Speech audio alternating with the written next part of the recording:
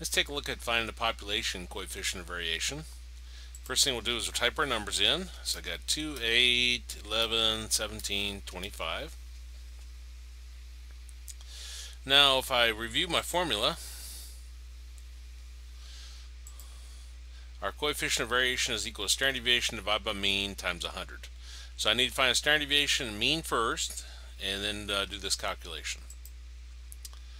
Okay, so mean and population standard deviation. That's going to give us our coefficient of variation. So I come over here to the mean, I click my functions, scroll down if necessary to go to statistical, and it's under average. And I'm going to click over here in A1 and drag down to A5 so it fills it in automatically for me, and then press enter.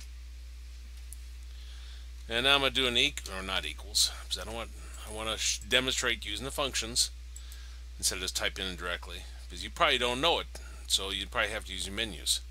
So I go over to statistical, I will go to standard deviation,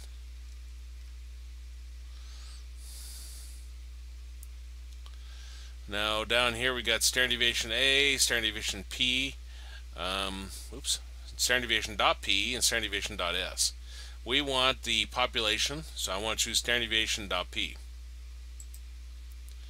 And I could drag that, or I could type it in. I could type in A1 colon A5 and press enter.